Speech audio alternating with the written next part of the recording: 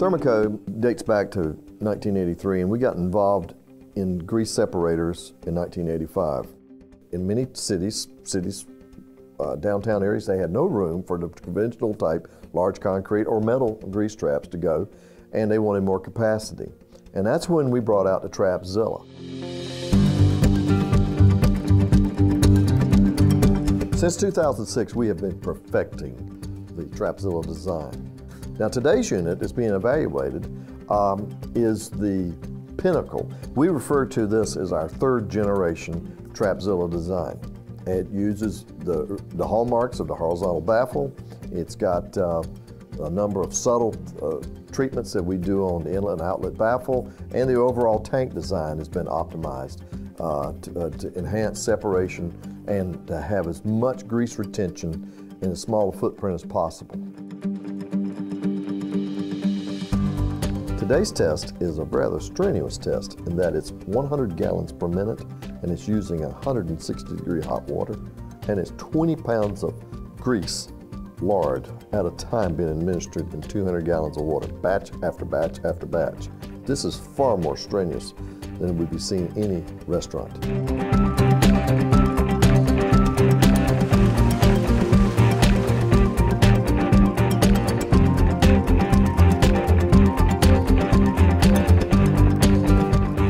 Here are two stainless steel sinks, and they each hold 100 gallons of fluid.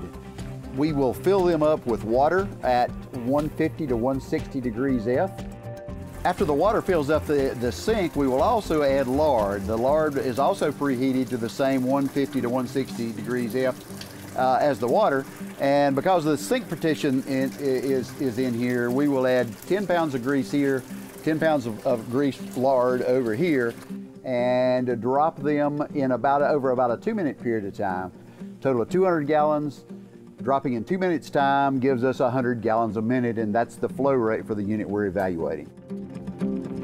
During the test, all the water and some small amount of grease passes through the unit and goes into the skim tank.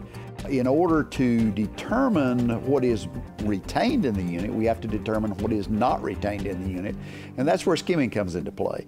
The lower specific gravity grease rises to the top of the skim tank, and we use a long blade to corral any grease that has risen to the top over to a corner. We use a small pan to remove that material from one end of the tank. Pour that material into a separatory funnel where it further separates. We'll get a little bit more water out of it there, and then we pour it into a beaker and weigh it. And that gives us a weight for each drop cycle, a weight of the amount of the grease that goes through the unit. That gives us what it didn't hold, and we know what we put in to begin with, so the difference of those two gives you the amount of material that's held inside of the unit.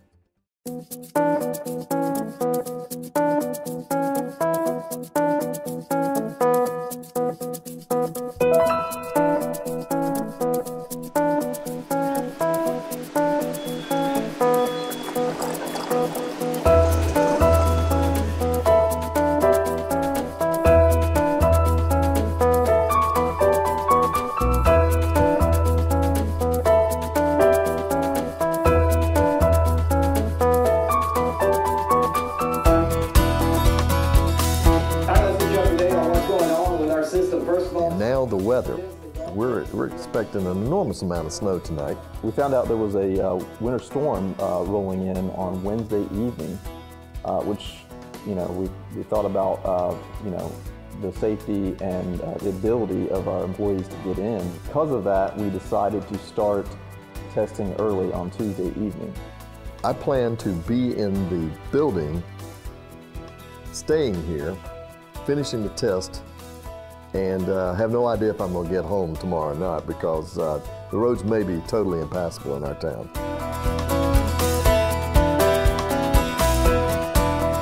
We've determined that the Trapzilla model we're testing has passed the theoretical limit of a 750-gallon Interceptor, which is 1,381 pounds of grease retained.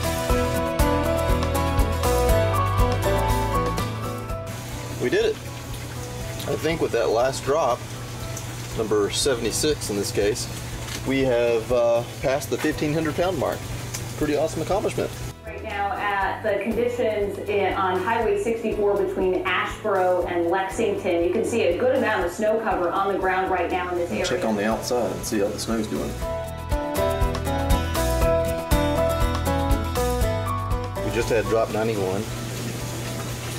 It's about 6:35 in the morning. We've been going for almost 40 hours straight of testing. 92 successful drops. 92 flat separation curve drops. That's right. Averaging what, 99.3% cumulative efficiency. I'd say this today was a huge success, completely exceeding our expectations. It did. The unit ultimately held 1,826 pounds of grease, which was well beyond my expectations, well beyond everybody's expectations. It's great having a unit that over-delivers and gives people in a 250-gallon capacity literally the equivalent of a 1,000-gallon concrete grease interceptor. We were very proud of what we ended up with. One of the goals here at Thermaco is to exceed our customers' expectations. We have a product, a product that stores multiple times the industry standard minimum requirement, 9 times the standard, plus has efficiencies that's up close to just below 100%. And really, it doesn't get much better than that.